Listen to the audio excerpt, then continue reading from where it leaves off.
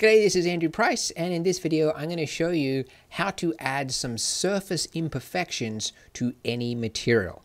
So this is what we created in the last video, which is a very simple, basic wooden floor material. And what we're going to do now is we're going to take some of the overlay textures off of Polygon, and we're going to use it to make our wooden floor look worn, like there's footprints, like there's scratches, basically just wear and tear, because this is the stuff that really makes a material shine. Not literally, but yeah, you know what I mean. It's what gives it a lot of character and makes it look real. So first things first, for a floor material, sort of the biggest thing that you would want to do to, make it look worn is like it's actually been walked on, because really having a completely shiny floor like this wouldn't really exist. There's all sorts of smudges and things, even on like a brand new floor that's just been built. So let's go about doing that. So there's a number of these materials which are on Polygon. So for example, we've got this one here, floor smudges type A1. I think there's actually, medium is down there for some reason. But anyways, this is the one that I'm going to use. So I'll put the links for all of these in the YouTube description so you can download it. But essentially with each of these overlays, you'll generally see two images. You've got a black and white version and a 16-bit version of that as well, like a TIFF file if you wanted more depth in it, but you'll also have an invert of that, which is variation 2. But anyways, go ahead and download them. And what I'm going to do is I'm going to add it in here. So I'm going to go texture, image texture, and let's load it in. Okay, so let me just pull up where it's saved. Surface imperfections, floor smudges, medium. Okay, so I'm going to use, say, 3K because you pay for it when you use larger image sizes, because it goes and uses more memory when you render. So I generally don't go higher than 3K for most materials. But anyways, okay, so yeah, I'm going to use this black one here, right? The black and white one. Might as well use the TIFF file since it's there. I guarantee you I won't see much of a difference in this sort of scene, but let's go ahead and use that. Okay, so what I want to do is, first of all, set it to non-color data, which is very important when you're using anything that isn't contributing to the base color. So everything that's not this. Now, if I Control, Shift, and click on this image texture, you'll be able to see what this looks like. And you're only able to do that Control, Shift thing, by the way, if you enable the Node Wrangler add-on. Then you can Control, Shift, click on anything and see how it looks. But anyways, this is what this texture looks like. So what I want to do is I want to make this affect the roughness of my shader. Well, if I just took this and I plug this straight into the roughness input, you could see if I move around, it's not very visible very clearly, but you can see that I am actually having this image texture affecting the roughness. The only problem is that I have lost this texture, this wooden floor, which came with my wood, right? So I want to have both that and I want to have this on top of it.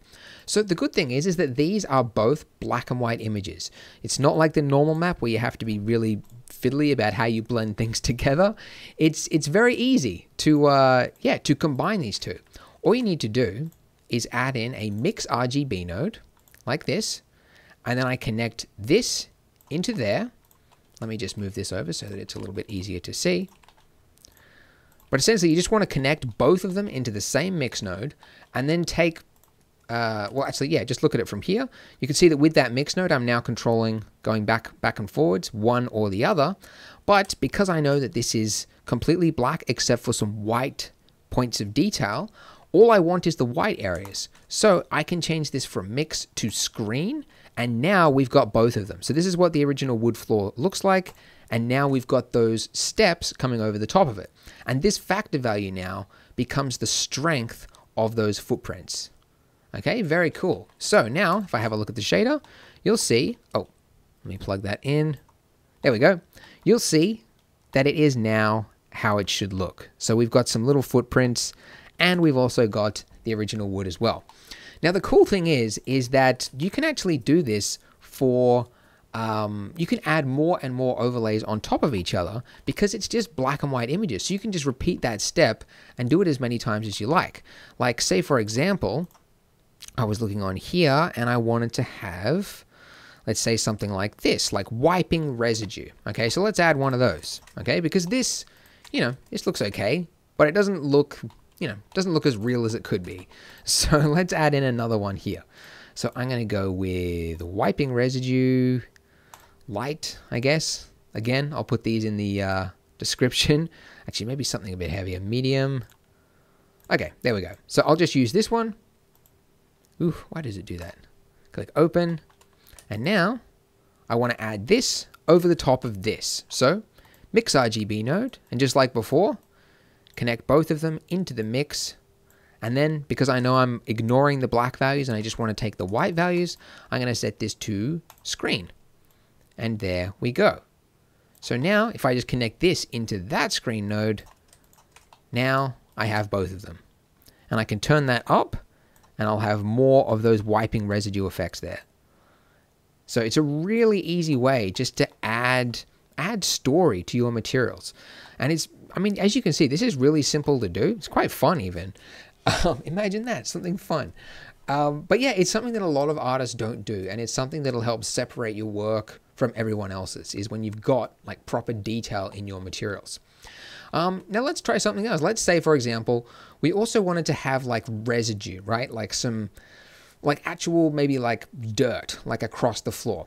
So for that, we wouldn't be impacting the smudges necessarily. We would be adding color to it, or like, let's say dust, like actual dust on our flooring here. Well, to do that, we would want to be adding something to our base color. So I want to have the original wood like that, but just like before, I want to combine in, like, let's just say this wiping residue. Yeah, let's use that. So I'll keep that down there, but what I'll do as well is I'll add another mix RGB node up here, set this to screen just like I did before, and then connect that into there. And now I can have this affect the actual color of the texture. Now it's really heavy because it's really noticeable. So I want to make sure that I don't turn it up too much, but it will have an effect there. And if you don't want it to appear all over the material like equally, which is what it's doing now, like, because you'll notice, like if you, if you look at your computer monitor, right? If it's a black screen or something like that, if you look at it front on, it might look very clean, but when you look at it along the surface, like on the edge like that, you'll start seeing little bits of dust appear.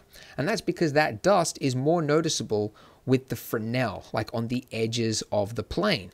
So what you can do is up here, instead of making this screen effect apply to everywhere equally, if you add in a Fresnel node like this, and then drag that to affect the factor input of that screen node, watch this. So you can see as I look at it from top down, I can't see any of that residue. But then as I pull down, you can see that it starts to appear. So this is a really easy way to just make materials that actually react to the camera.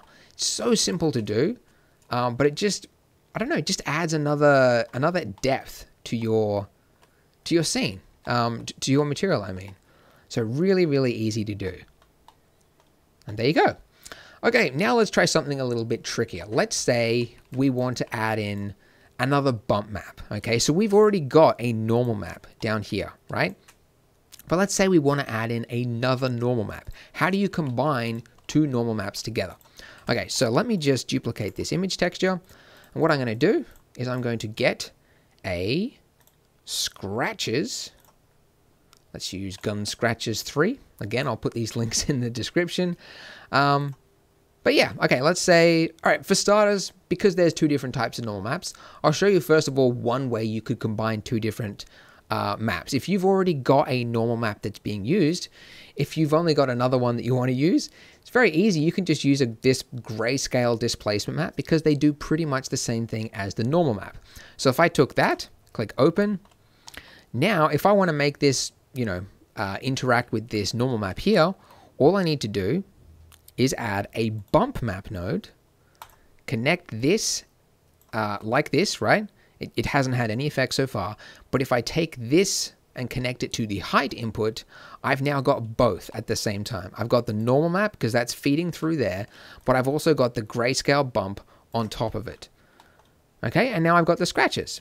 So that's really, really simple. But let's say for whatever reason, yeah, you've got two normal maps and you need to combine them together.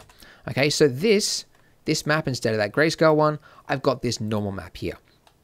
So this is where a lot of artists get held up, because there's not really an easy way to combine two normal maps, because these maps here, they've got, I mean, you really can't see it in this view, but there's a lot of information going on there. Like the way that the axes are pointing with the color, it's not a very easy way to combine two of them together.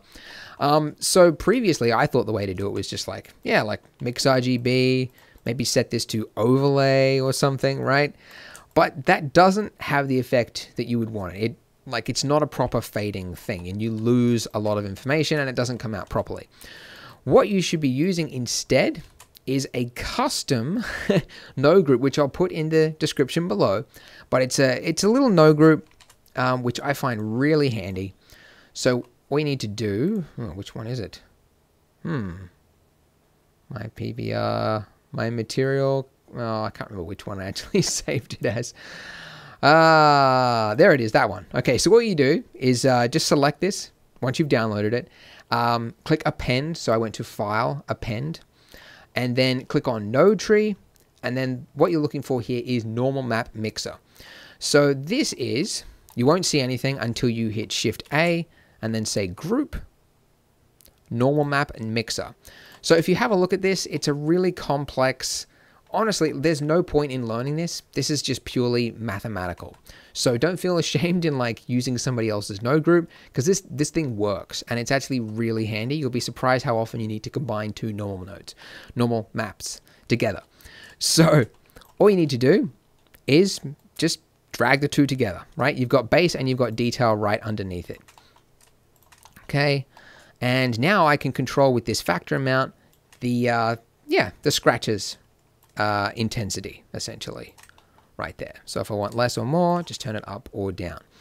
And in my opinion, honestly, normal maps, they generally create a better look. Okay, I mean, sometimes they don't really, and there's not much of a difference.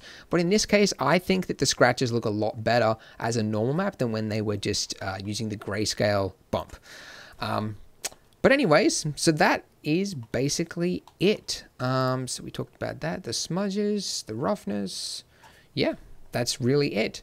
So as you can see, it's very easy to make your material have some history, give it some story behind it. It's a really quick and easy thing to do, and not a lot of people do it. But that's why we provided you with all these maps so you can get the leg up on the competition, so to speak. So thank you for watching. If you got any questions, put it in the comments below, and I'll see you next time. Bye.